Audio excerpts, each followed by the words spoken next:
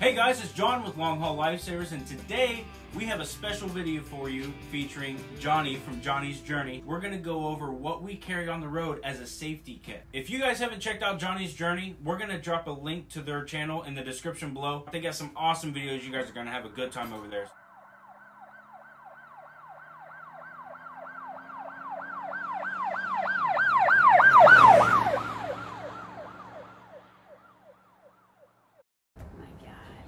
This is on video. What? Give her that. I know ICU thinks that we purposely tangle wires and... Okay. Amazing! First clap ever! Success! Woo woo! We carry, and so... Okay, when you hit the counter, it jiggles this. Okay. Don't hit the counter, because you do that a lot. Yes, ma'am. I'm being rushed. I don't do well when I'm rushed. Just gonna throw that out there. The ER nurse doesn't do well under pressure. Just more to edit. Keep going.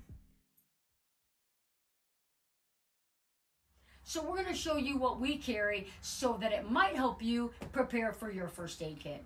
First off, I have my wound bag. If somebody comes over and you know, they've got a minor cut or something, I grab this. I've got everything that I need to help doctor up that cut. Different kinds of gauze pads, some non-adhesive pads, some alcohol wipes, and some ointment. And then grab my tape. Hand sanitizer, scissors. If it's nighttime, I've got a flashlight in there. Ice pack, this can be used for an ice pack or a heat pack. This obviously will go in the freezer. Real quick in a context, how would you heat this or cool this in the field? Yeah, so in the field I wouldn't, you know how they've got the ones that snap? That wouldn't. But if I'm in my van, that is for the freezer. So I'll basically have one or the other. But if I'm out on a camp and I don't want an ice pack, I can take that out. I can warm it up, whether I put it in a pan, you know, near a fire or something, and I need heat to a wound or like a pulled muscle or something like that, then I could heat that. Are these microwavable? And freezable and microwavable. Okay, so you perfect. You can toss it in your microwave. Right. And mostly for me, it will go in my freezer, and that's my plan for it. But I don't know of a situation where I've ever needed a heat pack. But if I was out with someone and they needed a heat pack, we could warm that up. The other thing I've got in here is actually was used on one of my kids, but it's a stabilizer. Like if you fall and break your wrist and you've got a deformity, I can mold this to the exact shape of the arm, put an ACE wrap around it, and I've got your joint immobilized, and you go off to the hospital. Medication-wise, I've got a big mixture of stuff, from swimmer's ear to Benadryl cream to burn ointment to cortisone cream, eye drops, a thermometer. I put a tweezer and some fingernail clippers in mine. I've got Tylenol, ibuprofen, and then just because of people out there with cardiac problems, I've got chewable aspirin. They're the 81 milligrams. I'll have them chew up 4 of those real quick. And then this bag is really a hodgepodge of all different kinds of medicines, but I've got like laxatives, you're out there with diarrhea and you're going to wish you had something to stop that. Some Pepto-Bismol, decongestants, motion sickness if you've got somebody that's car sick, some Tums, just basic medications like that. I do have some rope in my bag. I do have some waterproof matches in my bag, ACE wrap, and then Coban is if you've got somebody that's diaphoretic, they're real sweaty, you're not going to get tape to stick. Coban, you can wrap a wound with Coban. You can kind of stabilize a wrist with Coban. You don't want to get it too tight, but I always like having a roll of that. Cause it's nice because it adheres to itself. It doesn't actually adhere to the patient. Yeah, I think that's about it on my kit. Again, I made this specifically for what I thought I might need out in the field. You really have to make your kit for the medical problems that you have and then add basic first aid stuff to it. I built my kit out to be mobile and to deal with anything that I was going to have to come across in the field. So anywhere from airways to stapling heads shut, doing sutures on the fly, lidocaine, a lot of stuff. So I have this built out as a search and rescue kit, and I keep this in my truck all the time. A lot of times when you're in a situation, you're going to need some form of medical kit, and it's always good to have something in your vehicle so that you're ready to grab this and go take care of someone, especially being a nurse. Absolutely. So, Jonnie, what is yours built out for? So, well, mine is just literally very portable, everything grab and go. The container that I put mine in, obviously for anybody that's doing a van build or something, you're very limited on space. We have a lot of space here in my van.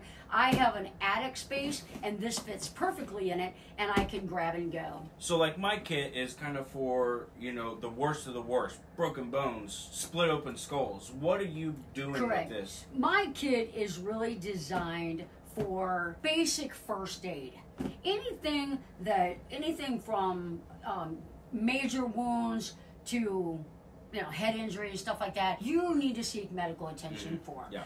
Basic first aid. Mine is literally for the layman who knows nothing about healthcare but needs to fix, some cuts and scrapes, that kind of thing. My kit is just to stabilize them until medevac gets there. To take them to a hospital. And I'm going to be taking care of the person camped next door that comes over and asks for, they've got a cut or a burn, Yeah. or, they need some, minor medications. That's what my kit's for. The reason I went with this medic bag is a couple different reasons. It's a backpack, so it has backpack straps, but it's also a hiker bag, so it has the abdominal cinch as well. And then a lot of times when you're in the field, you come across mountain lions, bears, that kind of stuff. So these straps here, you can strap a sleeping bag to, but I strap a gun to it. I don't go anywhere unless I'm packing. It's got to have that. And then it also has a lot of different compartments, and it also has reflective. So if the medevac is trying to find us, I can shift this towards the sun and do a reflective SOS signal with this bag. So that's kind of why I went with this. That is pretty cool.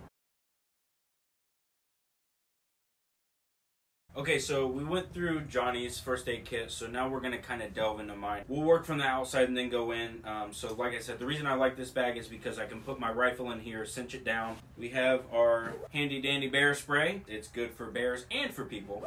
This front pocket here, this houses all of my gloves because I don't want to touch people's dirty wounds or a split open head. If I have to scoop their brains and put it back in their head, I want to have some gloves on my hands. Along here, I have a pulse ox, and a lot of times I don't have it. I ran out. I gave it to one of our friends when we went hiking, but I have supplemental O2 in a can. So a lot of times if their SpO2 is low, I'll give them a couple doses of oxygen, and especially in high altitude, it's always a good thing to carry. Even when you're hiking, a lot of times I'll use my supplemental O2. So I like this bag because you can rip it open, and then you got everything laying here. So a couple different things, flashlight. Sorry. Operator error. Okay. Good. So I have 2 sets of shears, thermometer, some Vaseline gauze. I do a bunch of IV start kits, so I make them out in kits so that if I have to, I can just grab one and throw it to my buddy, and he can start a kit or an IV on another person. We have a CPR mask because, again, I don't want my mouth on your mouth, so I'm going to have some kind of barrier. So more IV start kits. I have a blood pressure, put it on your wrist, and then on your wrist, and then it will take your blood pressure. So I have 2 different types of sutures. I have internal and external. Again, suturing up a lot of big wounds. That's what this is based on, is big wounds. Someone smashed their head into a rock. So if you smash your head into a rock, I'm going to staple your head shut, and that's what these are. And I have a few of these in here. Oral airways, OPAs. This little kit has a lot of different stuff in it, and I'm an ICU nurse, so I'm very OCD and organized. Flip this up without spilling it all out. So I have a couple rubber tourniquets, some aspirin, Benadryl tabs, burn cream, and Band-Aids, and then needles. So needles are not just for fluid. They're also if I have to puncture through your lung, if you have a collapsed lung, puncture right through and reinflate your lung. We got some forceps, more scissors. The number one thing that I think everybody should have, even if it's just a general first aid, quick clot. So if you have a decent sized wound that you can't get sutured, you don't have sutures, you pack this into your wound and it's going to stop that bleeding. I've never used it, but what they say, if you take 2 of these, you can stop your femoral artery from bleeding. Wow. So these are a big deal. Even I have these in all my bags. anywhere I go. Yeah, where can you get them? So these, you can get these at a camping store where they're prepackaged, or you can get the powder. A lot of the powder stuff, you can just dump it into like a gunshot wound, and it'll coagulate and clot it up. And that you can get at like a Tractor Supply or a veterinary store, something like that. Medihoney, I love this stuff. I put this on everything. It's good for burns, and it's also good for, it's a natural antiseptic, so you can put it on your wounds. I don't like the triple antibiotic ointments. I think a lot of people do too much antibiotics, so I like to do the more natural route. So let's see, I got a marker to mark wounds. Here's another big one. Tampons. There you go, yeah. So gunshot wounds, put this in the wound and it'll expand. Nosebleed, shove it up the nose, it'll expand. So it's very good. Period. Especially if you're on blood thinners. Yeah. That in there and Scalpels. Again, if I have to make an incision to reinflate your chest. This is major medical. This is major. Another big bottle of aspirin. Like I said, I have some aspirin in this small one. I like to have doubles of everything. So if I have a buddy, hey, this dude's having a heart attack. Okay, here's your aspirin. Yeah. Ace wraps. Got 3 or 4 of those. IV fluids. This is normal saline. I wish I had LR, but they don't make LR in the 500cc bags, so I just went with the normal saline. And really, in a pinch, if you're in a trauma, you stop the bleed and replace the fluids. So it doesn't really matter what fluids you're going to get. At this point, we're just to stabilize. Let's see, more IV fluids. Hydrogen peroxide, because I'm not mean like Johnny and I give you hydrogen peroxide instead of alcohol. That burns you. Yeah. Some more compression gauze. 4x4 gauze just to drain or dress wounds. ABD pads. ABD pad is a non-adhering pad, so when you go to take it off, it doesn't rip. If it's scabbed, it doesn't rip that scab off. And it really can absorb. It's a nice covering for a wound. Yeah, gauze is just going to saturate real quick. Yeah. And ABD can really hold some body fluid. I got 3 space blankets in here. Cool. Some snacks. Especially if you're coming to somebody with a diabetic that's hypoglycemic or something. Yeah. I was thinking about putting... So Johnson & Johnson baby wash. So if you have a large wound, I always carry a water bottle with me, so I'll dump some of this on the wound. And then this is kind of mean, but take a toothbrush, scrub that wound out, get the gravel out, and then dress it up.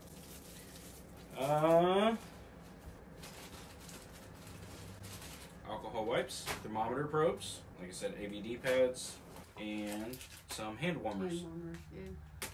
That is pretty much it in my kit. That is major medical. Yeah. That is a set of...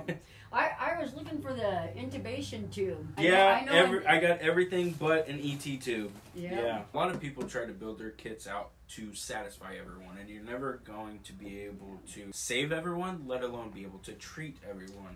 So you have to build it as general as possible. So do a little bit of general overview of everything, and then go from there. Okay, so if you guys haven't noticed the general theme of this, it's kind of build your medical kit to your context. And this is for anything. If you're building a go bag or a get home bag or a medic bag, or you wanting to put some tools in your truck, build it to your context. Correct. What are you going to use, and what do you think you're going to come across? Because ounces are pounds, and pounds is stress. If you don't need it, there's no point in carrying it. If you don't think you're going to come across it, don't carry it. Right. If you're out there and you don't know anything about first aid, you don't want to carry something like this if you don't know what you're doing. Yeah. You know, you want to help, not make this situation worse. Exactly. I believe everyone should have some form of first aid, whether it's in your house or in your truck. There's been countless times that I've come up on an accident or a rollover that I've had to pretty much use everything in my pack and then replace it. If I didn't have that, I couldn't have saved those lives out in the field. Absolutely. Yeah. ER nurses. I just want to say, as an ER nurse, how neat and tidy my kit is. This is. Yes, I will give her that. I know ICU thinks that we purposely tangle wires, and but this was neat. It is. This is neat. Yeah, yeah. I will give you that. Generally, the stereotype is ICU nurses are very OCD and like all their lines in order, and ER nurses are like a tornado through a room. But that's not true with everyone. I have my messy times. I mean, I have not organized organized this in a while because I just restocked it after an accident. So this to me was very unorganized and it drives me nuts a little bit. But now that I've ripped everything out, I get to go through and organize it. All right, guys, that's going to be it for today's episode. If you have not checked out Jonnie's Journey, what the hell are you doing? We're going to put a link to their channel in our description below, so make sure and check them out. They got some awesome videos. And this is actually our first collab ever, and I believe it's yours too, Absolutely. right? Yeah, so this has been groovy fun, so yay for that. Until next time, don't forget to like, share, and subscribe, and then head on over to Instagram and follow us at Longhaul Lifesavers. See you guys in the comments below, or in the... Nope, reshoot that.